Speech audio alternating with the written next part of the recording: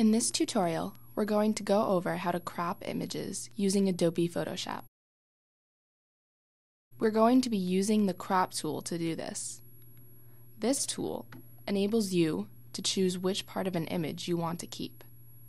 When you press crop, a box will automatically be placed around the exterior of the image. You can adjust this box by clicking on and dragging the outside edges. Instead of using the preset box, you can also create your own. Just click and drag on the picture wherever you want the box to be. This box can also be adjusted. If you want your picture to have a specific shape, go to the upper left corner and select the Ratio pull-down menu. There, you can select a multitude of aspect ratios.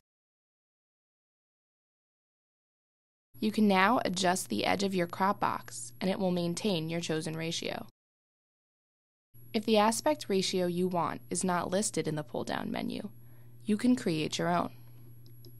Just type in the numbers you want, and the box will automatically adjust. If you want to change the crop box from portrait to landscape or vice versa, just press the Change button, and it will switch. Press it again to switch back. If you decide you don't like the aspect ratio you selected, you can hit the Escape key on your keyboard, and you'll go back to the beginning of your crop. If you change your mind about the area you selected, you can adjust the picture behind the crop box. The box stays still while the picture moves around. Just click anywhere inside of the box and drag your mouse to adjust the picture.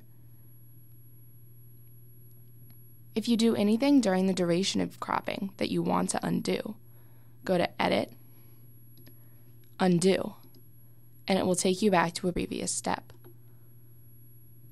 If you decide you don't want to crop your image anymore, simply press the Cancel button.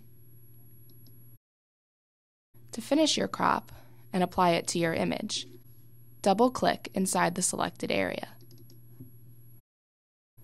Now, you know how to crop an image using Adobe Photoshop.